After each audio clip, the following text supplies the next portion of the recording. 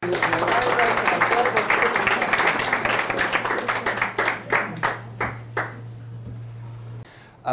is a little different from the presentations that I often make. Tonight I'm just going to focus on one question, whether or not it's possible to get rid of nuclear weapons. So let's begin. We can never get rid of nuclear weapons.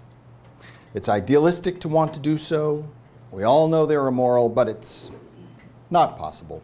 Realistically, no one would ever give up the most powerful weapon ever invented.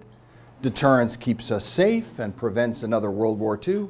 And even if you wanted to get rid of nuclear weapons, you can't disinvent them. I'm going to show you tonight why it is absolutely possible to think about getting rid of nuclear weapons. All of those arguments are either false or nonsense. The people who make those arguments are trapped in Cold War thinking. They ignore important facts and they accept fanciful arguments as truth. This is a debate in which pragmatic arguments should play an important role. So one thing we often don't think about is that nuclear weapons as a field don't have very much data. Our thinking is not based on very many facts. Fields and disciplines that have relatively little data associated with them can undergo radical reevaluations. Consider cosmology in the Middle Ages. They had essentially 8 pieces of data to work with: the sun, moon, stars, and the 5 visible planets.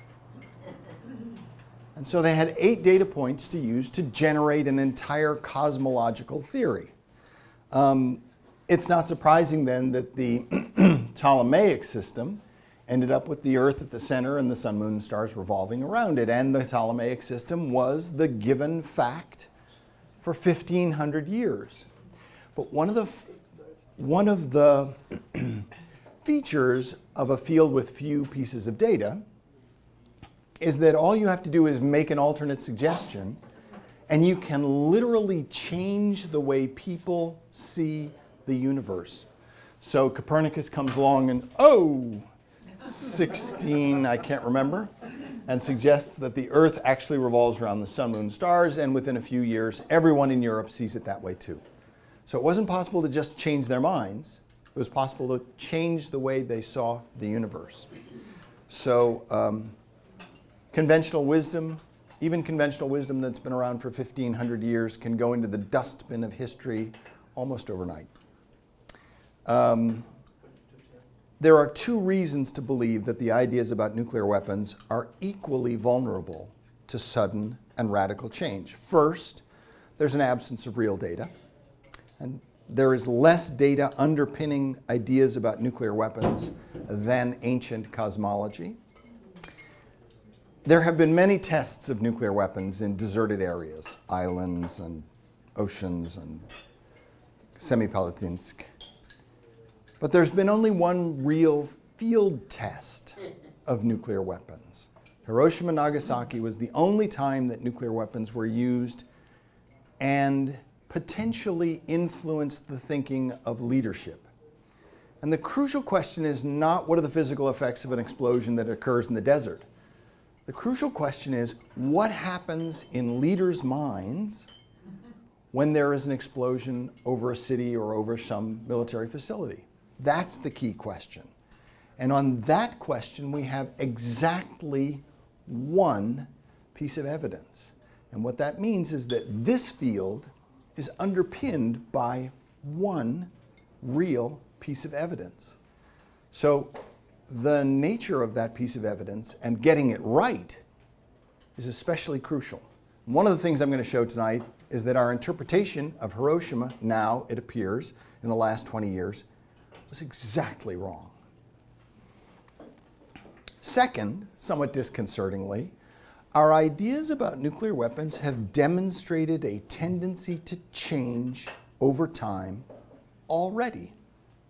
They have a history of mutability. So consider the initial estimates of the value of nuclear weapons in 1945. Nuclear weapons were considered to be enormously valuable. Their most important use, of course, was to prevent nuclear attacks, but they could also prevent conventional attacks. They signaled prestige and international standing. They assured success in war. And as Secretary of State James Burns said, they even assured success in negotiations. Nuclear weapons were, it was thought, the most valuable weapons humans had ever produced. But those initial valuations didn't last. Secretary Burns came back from negotiating with the Russians over the fate of Europe, chastened. Nuclear weapons did not provide unlimited diplomatic advantage, leverage, and the size of nuclear weapons value shrank. Defeats in Vietnam for the US and Afghanistan for the Soviet Union showed that nuclear weapons did not guarantee victory, and the size of nuclear weapons value shrank again. The Middle East War of 1973, the Falkland Islands War in 1982 showed that nuclear weapons didn't prevent conventional attacks or even fairly large wars. And the value of nuclear weapons shrank yet again. In the past 3 decades, more and more nations have shown that it's possible to be important without having nuclear weapons. And the value of nuclear weapons shrank to a mere sliver of its former self. The initial estimates of the value of nuclear weapons were off by orders of magnitude. And over time, their value has clearly diminished. Proponents of nuclear weapons ignore this fact. They act as if nuclear weapons have always just been exactly the way we see them today. But there's a certain point of view that you could say, well, you know, there's this steady decline in their value. What's to stop us from believing that they'll continue to decline in value down to zero? So our ideas about nuclear weapons do not have a large body of facts supporting them, and they appear vulnerable to sudden and considerable change. 2 new factors are now affecting the situation. The first is that historians have carefully reevaluated the facts around the surrender of Japan and persuasively shown that nuclear weapons played a much smaller role in that decision than was previously thought. In fact, possibly no role at all. The second is emerging evidence that, and facts from the Cold War, which are used to demonstrate that deterrence is relatively reliable, were chosen selectively. An objective review of the Cold War crises seems to show that nuclear deterrence is much less robust and perhaps considerably less reliable than was previously thought. Let's do the 2 in turn. We'll start with Japan. And in order to see this more clearly, let's see it from Japan's perspective. Let's stand in the emperor's shoes. Emperor Showa, formerly known as Hirohito, was told since he was a small boy that he was responsible for the well-being of Japan. And in the summer of 1945, he faced a seemingly insoluble problem. Japan was fighting a war that it could not win, that it had already lost, in fact. But its military stubbornly refused to surrender. Military was powerful, radical, single-minded, and by the end of the war, largely in charge of the government. The warrior code, their warrior code, was based on honor, and it demanded that you fight to the death. They also believed, based on Japan's history, that it was always possible for a last-minute miracle victory. They were deeply opposed to surrender. The emperor couldn't command them to surrender. He was not a dictator. He had influence, not power. A figurehead monarch and a religious symbol combined, kind of like the Pope and the Queen of England rolled into one. So how could the emperor use his influence to persuade the military to surrender? Throughout the summer of '45, they were deadlocked. The military situation worsened. The US submarine blockade that was keeping food out of Japan was increasingly grim. Then in the first week of August, a momentous event took place that would change everything. A history-changing attack that would finally allow the emperor to maneuver the military into surrendering. The week began badly on Monday when the Americans bombed another city, this time Hiroshima. They claimed it was with a new bomb, an atomic bomb, and they threatened a reign of ruin. Most of Japan's military men were not impressed. Deputy Secretary of the Army, Kwabe Toroshiro, wrote in his diary on the 8th, on Wednesday, he said, I heard today that it really was an atomic attack on Hiroshima, and it gave me quite a jolt. But we must be tenacious and fight on. When Foreign Minister Togo suggested on Wednesday, so 2 days after the bombing, that they have a meeting of the Supreme Council, which by then is the ruling body of Japan, to discuss Hiroshima, the military men on the council say, no. They didn't consider this new attack a game changer, not important enough to have a meeting of the Supreme Council about.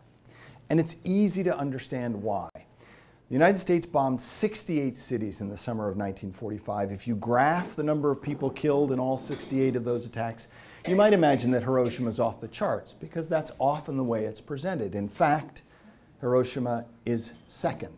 These are immediate deaths. Tokyo, a conventional attack, is first. If you graph the number of square miles destroyed, Hiroshima is sixth. If you graph the percentage of the city destroyed, Hiroshima is 17th. Clearly, in terms of end result, I'm not talking about the means, but the actual outcome of the attack, Hiroshima was not outside the parameters of attacks that had been going on all summer long. Hiroshima was not militarily decisive. The bombing of Hiroshima was one more piece of bad news for Japan in a war that they were clearly using. But it didn't change the strategic situation. Think about the soldiers dug in on the beaches, waiting for the US invasion. After Hiroshima, they could still fight. They were ready to fight. There was one fewer city behind them. But they had been losing cities all summer long at the rate, on average, of one every other day. It might have been heartless for Japan's military to be unimpressed with the bombing, but they were surely right in terms of its strategic significance. So the military continued on that week, meeting, talking, trying to find a plan that would get them better surrender terms, and unaware that the event that was going to change everything was looming above them. The hammer fell on Thursday, August 9th. Japanese leaders woke to find that during the night the Soviet Union had declared war and invaded Manchuria, Sakhalin Island, and other territories. It was the end. When another great power joins a war, it usually affects the balance. They knew it was the end. The Soviet Union had been neutral. They'd signed a neutrality agreement in, I believe it was April of 46, set to run all the way till April of 41, set to run 5 years to 46. But the Russian decision to enter the war created insoluble problems for Japan's leaders. It might be possible to hold off one great power attacking from one direction, but anyone could see that it wouldn't be possible to hold off two great powers attacking from two different directions at once. The Soviet declaration of war was strategically decisive, and it had been obvious months earlier. In June, the Supreme Council had a meeting to talk about the future of the war, and they said Soviet entry would determine the fate of the empire. Not surprisingly, when the thing that they had said was going to be decisive happened, they immediately met in emergency session. The Supreme Council meets on Thursday, and they talk for the first time in the war about unconditional surrender. But even at that point, the military couldn't quite bring themselves to surrender. They were going to lose face if they did it. And then somebody had a smart idea. Why not say that the bomb was the reason that Japan had to surrender? No one would blame the military for losing if they lost to nuclear weapons. Sakamizu Hisatsuna said in his diary and in his post-war memoir, It was in science that Japan was defeated. So the military did not bring shame on themselves by surrendering. In ending the war, the idea was to put the responsibility for defeat solely on the atomic bomb, not on the military. This was a clever pretext, quote unquote. So the emperor was able to talk the military into agreeing to surrender, and he went on radio and said that they were surrendering because of a new and most cruel bomb. And the war ended. It saved Japan from further destruction. It kept northern Japan from being conquered by the Soviets. It preserved the institution of the emperor, it turned out, although they couldn't know that at the time. I think anyone would have done what the emperor did. I would have. But actions have consequences. And using the bomb to explain the surrender had profound consequences because Americans listened to the Japanese. We believed them. They said we were beaten by a miracle weapon, and we said, hey, we built a miracle weapon. This is great. It was in the headlines, and government officials came to see nuclear weapons as a remarkable, psychologically unique weapon that could force a stubborn, recalcitrant enemy to surrender. The Cold War seemed to ratify the importance of nuclear weapons, and among nations, they became the currency of power. The emperor told a little white lie and inadvertently created a myth that nuclear believers have used to change the course of history. Now, I'm not arguing that nuclear weapons are not that bad. The fact that you can drop enough conventional bombs to create some damage that's pretty bad doesn't make nuclear weapons not that bad. Nuclear weapons are enormously destructive. They are the gravest danger we face. Bombing Hiroshima killed 90,000 people in a day. It did not, however, coerce Japan to surrender. The destruction and the danger are real. The special power is not. Nuclear believers are sure that nuclear weapons have special, unique psychological capabilities.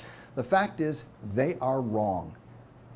In the first and most important evaluation of the weapon's capabilities, they got it wrong. There's been one real field test of nuclear weapons, one data point for building a theory about why or whether they're important.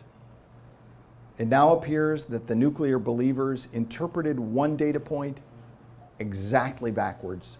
They thought nuclear weapons mattered, but in this crucial case, they seem to have had little impact at all. The second factual revision I want to talk about is the historical record which they claim proves that nuclear deterrence is safe and reliable. And it is. Nuclear deterrence is safe and reliable as long as you only view some of the evidence. Scholars in nuclear-armed states look at the Cold War and they say, see, nuclear deterrence worked in every crisis. I have snuck the Gulf War in, even though it's technically not in the Cold War. They are ignoring important facts. Consider Cuba. Proponents claim it is proof that nuclear deterrence works, most important crisis in the Cold War. The Soviets put missiles into Cuba, there's a risk of nuclear war, and they take them out. So what could be clearer than that? But they don't talk about Kennedy's decision. Kennedy knew if he blockaded Cuba, he ran a risk of nuclear war. During the secret meetings they had for a week, they mentioned the risk 58 times. I went back and counted. If nuclear deterrence means that leaders see a risk of nuclear war and then they pull back, how is it possible to explain Kennedy's decision? Don't get me wrong, I love Kennedy. I think he's a great president. But in this case, he risked nuclear war. Take the Middle East War in 1973. Scholars in nuclear-armed states talk about Henry Kissinger putting U.S. nuclear forces on alert to warn the Russians not to move a paratroop battalion to Egypt. They say, see, deterrence worked. But the question is, what about Sadat and Assad? Everyone knew Israel had nuclear weapons. It was reported in the New York Times. So the question is, why weren't the leaders of Egypt and Syria deterred by Israel's nuclear weapons? Why doesn't this evidence count when we think about nuclear deterrence? 1982, Argentina's leaders ordered an attack on the Falkland Islands, which they call the Malvinas. Why didn't the UK's nuclear weapons deter that attack? Take the Gulf War. Kevin Chilton, at one time commander of all US nuclear forces, said in an article in Strategic Studies Quarterly that the Gulf War is proof that deterrence works because Secretary of State James Baker delivered a letter to the Iraqis before the war and said, if you use chemical or biological weapons, the US will make the strongest response possible, which Chilton says is proof. And then the Iraqis didn't use chemical or biological weapons. And Chilton says that's proof that deterrence works. But if you read the letter closely, it draws 3 red lines in the sand. Don't use chemical or biological weapons, don't set the oil wells on fire, and don't make terroristic attacks against our friends and allies, in other words, Israel. And as we all know, the Iraqis crossed 2 of those red lines. They set the oil wells on fire and they fired Scud missiles at Israeli civilians. Does that mean deterrence works 1 time out of 3? Again, successes are highlighted while failures are quietly ignored. So the consequences of any failure of nuclear deterrence could be catastrophic nuclear war. And as a result, you could say that for deterrence, failure is not an option. It's not enough for deterrence to work 95% of the time or 96% of the time. It has to be nearly perfect, vanishingly close to perfection. The evidence shows instead of working every time, it failed a number of times during the Cold War. Leaders saw the danger of nuclear war and plunged ahead with risky and aggressive actions. None of those failures led to nuclear war, but that was the result of luck, not because deterrence works like magic. The best way to see the functioning of luck is to think about the U-2 incident during the Cuban Missile Crisis. Saturday, the height of the crisis, the most dangerous moment. A guy goes out for an air sampling mission over the North Pole. His navigational equipment malfunctions. He's flying along, it's snowy, there's tundra underneath. He doesn't know where he is.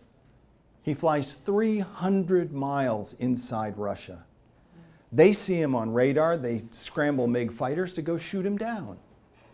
He eventually figures out from the stars that he is totally in the wrong neighborhood and radios back to Alaska, and they scramble F-102s to come find him and rescue him and bring him back so the Russians don't shoot him down. But it's the height of the Cuban Missile Crisis, which means some mid-level Air Force official has ordered that all of the conventional air-to-air missiles be removed from the F-102s and replaced with nuclear air-to-air missiles. The only armaments those planes had were nuclear missiles.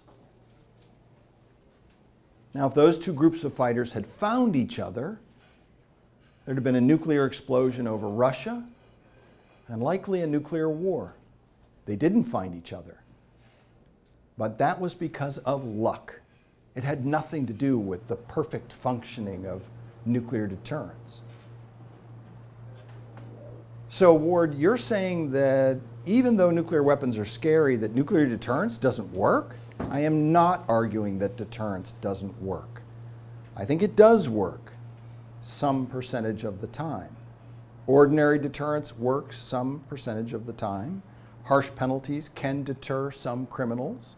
Nuclear deterrence seems to work sometimes. Cold War leaders do seem to have been restrained by the fear of nuclear war sometimes.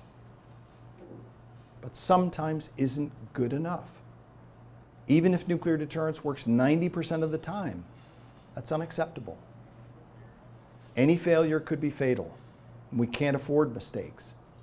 It has to be perfect.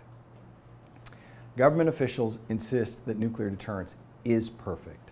They talk about it as if it's some kind of marvelous machine that whirs along without any help from us. It can run safely forever. But nuclear deterrence is not a mechanism. It's a relationship between people, a threat, consideration of that threat, and a response. The problem with relationships is that human beings, we are fallible. We're all of us, even government officials, capable of breathtaking folly. We are by our nature imperfect. If nuclear deterrence is a relationship between human beings, and if human beings are inherently imperfect, then nuclear deterrence is inherently imperfect. It is bound to fail one day. It isn't safe. It's Russian roulette. If we continue to play, one day we'll all lose. Third, for a minute, just let me demonstrate that the case for nuclear weapons has surprising vulnerabilities. It's a commonplace that you can't disinvent nuclear weapons, or to put it more vividly, you can't stuff the nuclear genie back in the bottle. You say you want to get rid of nuclear weapons, and often you'll get some realist shake his head sadly and say, "Son, I admire your idealism. You're quite a nice young lad, but you can't disinvent nuclear weapons." And this argument is one debates for 50 years. Its power comes from the fact that it is absolutely true. You can't disinvent nuclear weapons. It's also, however, absolutely irrelevant. No technology is ever disinvented. Don't get me wrong, technology disappears all the time. If you don't believe me, just try to get technical support for anything that's more than 5 years old. Technology goes out of existence. It doesn't go away by being disinvented. It goes away one of two ways. One, better technology comes along, or two, people realize it was dumb technology and abandon it. Consider the penny farthing. These 19th century bicycles were difficult to get up on and dangerous to fall off of. But nobody said, "You can't stuff the penny farthing genie back in the bottle." Better bicycles came along with two wheels the same size, and penny farthings were simply abandoned. No one had to sit down at a workbench and disinvent penny farthing technology. This pram from England in 1938, I don't know if you can see this, but Mom is wearing a gas mask, and Junior is inside a hermetically sealed chamber with a little window so he can look up and see the sky and a gas mask chimney. This technology did not have to be disinvented. It was dumb technology. No one wanted to take Junior for a walk in the middle of a chemical weapons attack.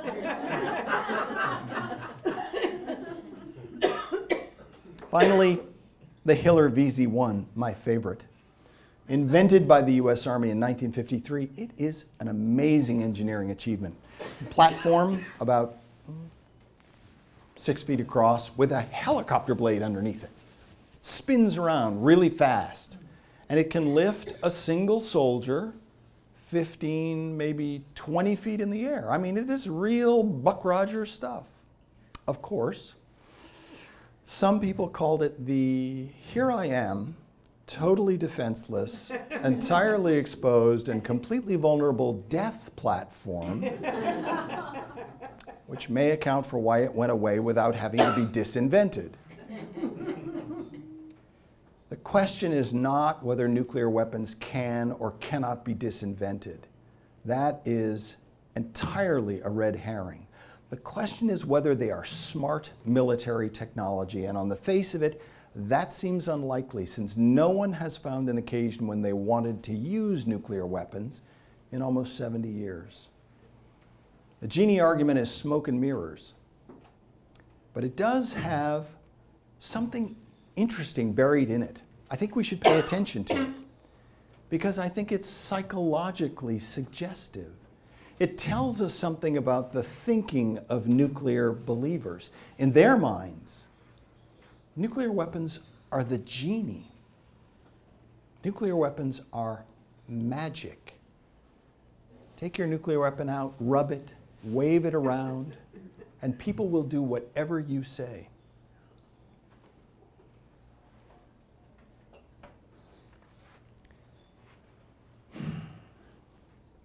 If you look at nuclear weapons from a pragmatic perspective, it's surprising how strong the case is for banning them. There is actually quite a strong case. Not because nuclear weapons are immoral, although they surely are. Not because nuclear weapons are dangerous, although that danger is certain beyond doubt.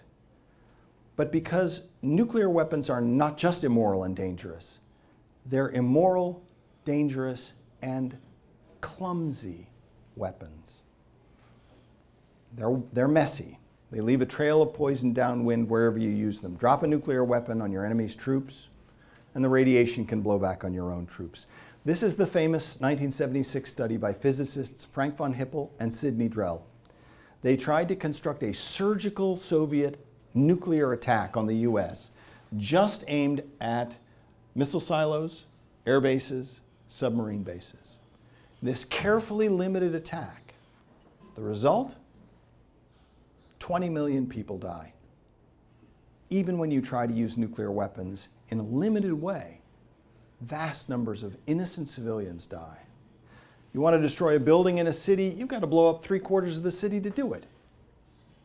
We don't often think about it, but nuclear weapons are weapons with severe limitations. It shouldn't surprise us they haven't been used in almost 70 years. The whole trend in warfare is away from big weapons. The trend is towards smaller, more accurate, more precise, more intelligent weapons. This is the future. This is what the future looks like. This is a 4-inch drone called the Black Hornet Nano with a tiny camera that flies around the battlefield and peeks behind obstacles. Increasingly, nuclear weapons look like dinosaurs out of a technologically less sophisticated past.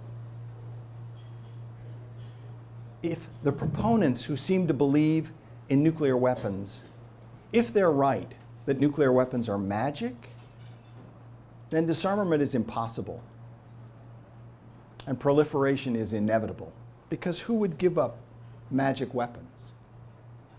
But if nuclear weapons are clumsy, blundering, overly large, expensive, outmoded weapons, then the case for disarmament looks very different.